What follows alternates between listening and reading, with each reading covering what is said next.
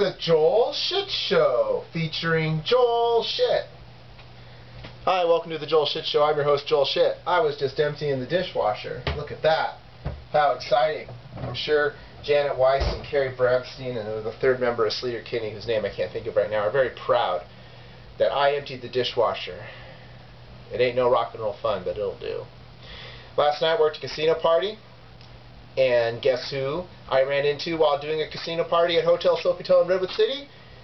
Mr. Power Pop from KSCU Santa Clara. 103.3 FM, the Underground Sound. Yes, his kids go to the school that's in the district that was having the fundraiser at Hotel Sofitel in Redwood City, California.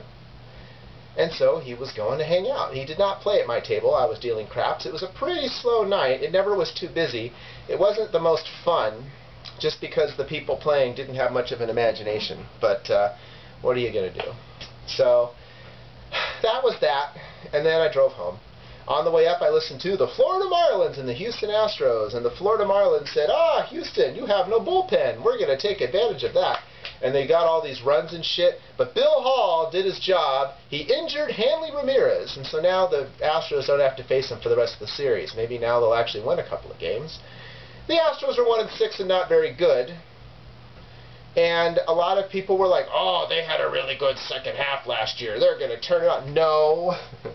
So there's always those teams that don't play very well, and then in the second half play better because they've got nothing to lose. And no one gives them, no one trusts that they're going to be any good. So everyone kind of lets down, the Astros are on the schedule, we can beat them. Plus they had a really easy schedule in the second half of last season. So they made it to 74, 75 wins, whatever it was. I should know these things, but I don't. But they're just not that good. I mean, though they lose 100 games this year, they could. Who knows?